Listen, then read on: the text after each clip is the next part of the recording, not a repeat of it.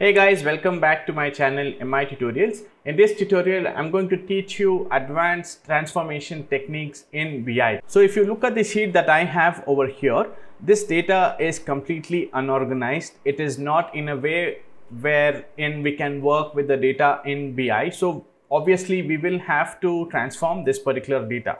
For example, I want these two rows here these three rows here need to be transposed into three different columns, and then all the values here needs to be aligned with those columns. So I'm going to teach you how to do this. So let's jump to Power BI. So I have already imported the data over here. I didn't want to waste time by importing the data again from Excel. So this is what I have over here. This is how it is looking in BI. And if you see here, there is no column name over here. There's no column name here.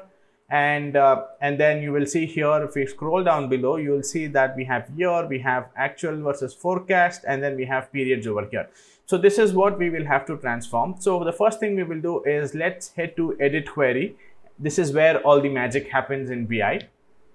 And so if you can see here, now we've got those three rows here on top. So the first thing that we will do here is let's head to the transform tab and let's click on transpose. So we will see what will happen. So the moment you click on transpose, you will see that all the rows have now turned into columns. So we have year, we have whether it's actual or forecast, and then we have period. Now you might be happy that we are sorted, but no, wait.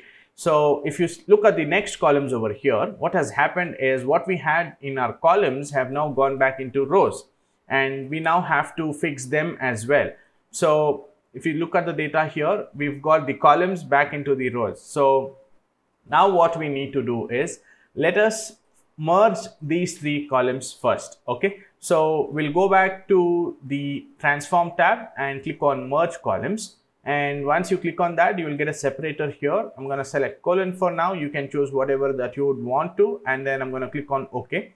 So all those three columns will get merged into one. Now what we will do is we will click on transpose once again so that we get back the two columns that we had over here, and then go to the home tab and click on use first row as headers. We will elevate our first row to the headers. So we will do that. So once that is done, now what we will do is we will go back to the transform tab, select the first two columns over here, and then right click and say unpivot other columns.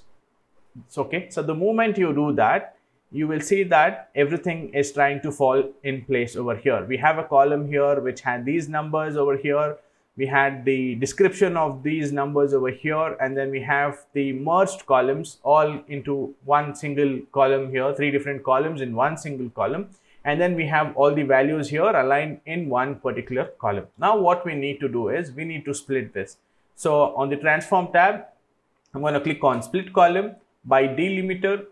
Colon was our delimiter here, and then each occurrence of the delimiter, I'm going to click on OK. So you will see that we've now created three different columns. So we'll right click this column here and let's call this as department, and we'll call this as department name. And likewise, you can rename the other columns as well. We'll quickly do that. Okay, so as you can see here, we've now renamed all the columns that we had. We have department here, department name, we have year, we have forecast, period, value, etc. Everything aligned in the way BI understands and where you can actually play around with the data however you would want to. So this is how you can transform the unorganized data into organized data using the Power Query within Power BI. So I hope this video has helped you. You've learned something new today. Please consider subscribing to my channel for more such tutorials.